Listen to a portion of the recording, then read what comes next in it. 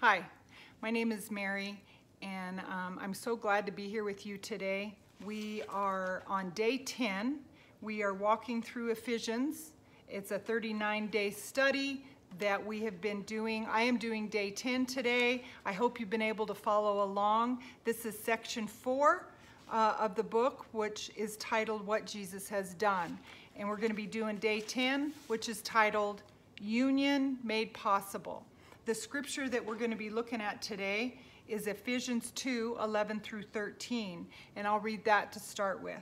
Therefore remember that formerly you, the Gentiles in the flesh, who are called uncircumcision by the so-called circumcision, which is performed in the flesh by human hands. Remember that you were at the time separate from Christ, excluded from the commonwealth of Israel, and strangers to the covenant of promise, having no hope and without God in the world. But now in Christ Jesus, you who formerly were far off have been brought near by the blood of Christ. So this scripture, the insight that Pastor shares with us here, is the apostle was wanting to remind those saints, those Christians, those believers in Ephesus, that at one time they were utterly separate. There's 5 points that Paul talks about that the Gentiles were separate from Jesus. And one of the areas was they were separated from even knowing Christ, knowing the Messiah. They had no hope of ever being saved. The Gentiles were not God's chosen as the Jews were. There was no covenant promise from God to those Gentiles, no hope of a future, no hope in the surety of a Savior. And the Gentiles were without God. They did have false religion. There was lots of different kinds of religion, but the result of that of those religions had no hope, no meaning, no purpose, and no direction in life, which is true for all religions. All religions that are separate from Christ, there is no hope, there is no future. But on the other hand, the Jews had a meaning in life. They knew the purpose of life. They knew that that purpose was to serve God.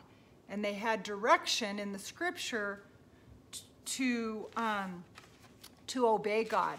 In the scriptures where they found that direction.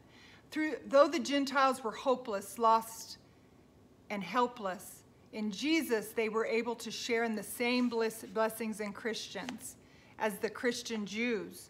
The blood of Christ brought that believing Jew and the believing Gentile into the same hope, the same faith, and the same future, the same promise.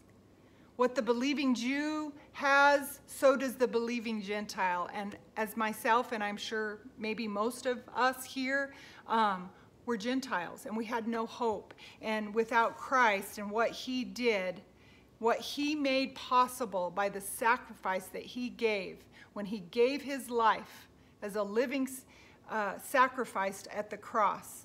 Those within the world who come to him through faith, he unites, no matter what nationality they are. How fitting is this scripture as we are in such a time of turmoil in our country, in our world, and yet Jesus makes us all one. He gives us unity. The Apostle Paul wanted the saints in Ephesus to see what Christ had done in uniting the Christian Jew, the Christian Gentile. They were one. In Christ, there's no partiality, and that all who come to him will equally share. Is that so awesome? We have the same promise as the Jews. We have grace, we have mercy. There is no separation when we belong to God. We're all in the same family. We're eating at the same table. And that is so cool. It's so important to think about that, especially, I mean, always, but in this time, this age that we find ourselves.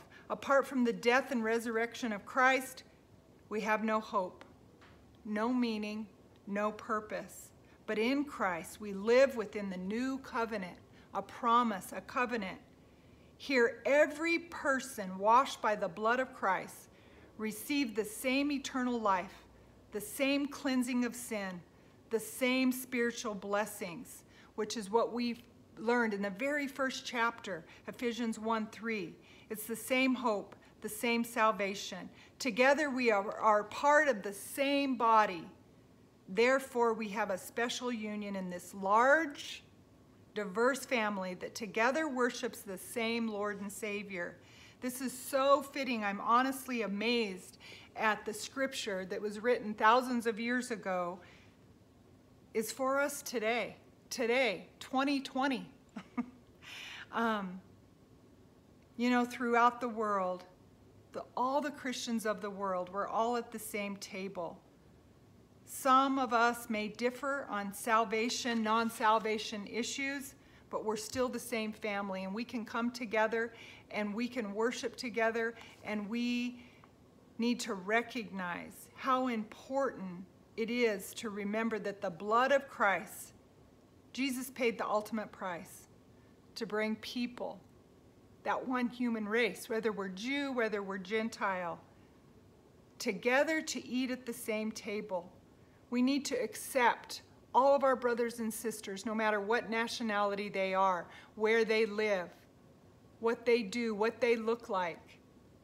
We need to accept them into our very large family and set aside those issues that cause disunity, that cause turmoil. We need to set those aside. Today is the perfect day to make sure that we're taking every opportunity as Christians to be in unity and to show the love of Christ. In everything that we do, we point to Christ. We point at what he did for me, for you. He did it for all of us, and we all have the same opportunity. How awesome is that? That is awesome. I am so amazed at this scripture. So fitting. So today, what is God saying to us? What is he saying to you? What is he saying to me? How can I hear? How can I listen? How can I make sure that my life points to Christ in all of my actions? How can I do that? I can do that by showing the love of Christ and what he did for me at the cross. He paid for my sins. He saved me. He's forgiven me. He's given me a promise. He's given me hope and surety. And I love him. And I thank him. And I hope that you will continue on this journey of walking through Ephesians. And we will see you next week. Have a blessed, blessed, blessed day.